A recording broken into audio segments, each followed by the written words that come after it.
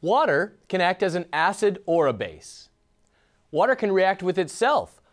One molecule acting like an acid, another acting like a base, to form H3O+. When this water molecule donates a proton to this water molecule, I'll form an H3O+ and leave behind an OH-. This is called the autoionization, autoprotolysis, or autodissociation of water.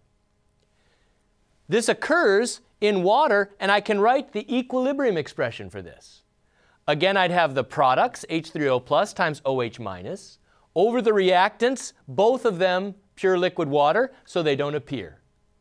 So the equilibrium expression for the autodissociation of water is the product of H3O+ and OH- concentrations. Now, this equilibrium is always true in water solution. Remember, regardless of what other equilibria are occurring, all equilibria work together in a solution to satisfy themselves. So in water, this is always true. The H3O+ concentration times the OH- concentration will be the equilibrium constant for that reaction. The equilibrium constant for that reaction at 25 degrees C is 10 to the minus 14th. So you can see this doesn't happen very significantly. Acid-base forms of water have a very small K.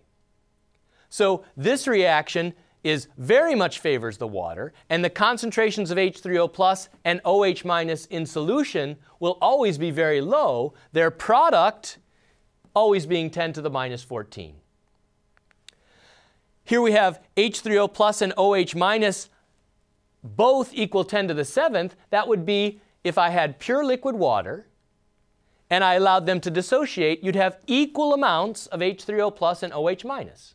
So pure liquid water in equilibrium, the H3O+ and OH- concentrations are equal, and they're very small, 10 to the minus 7th molar.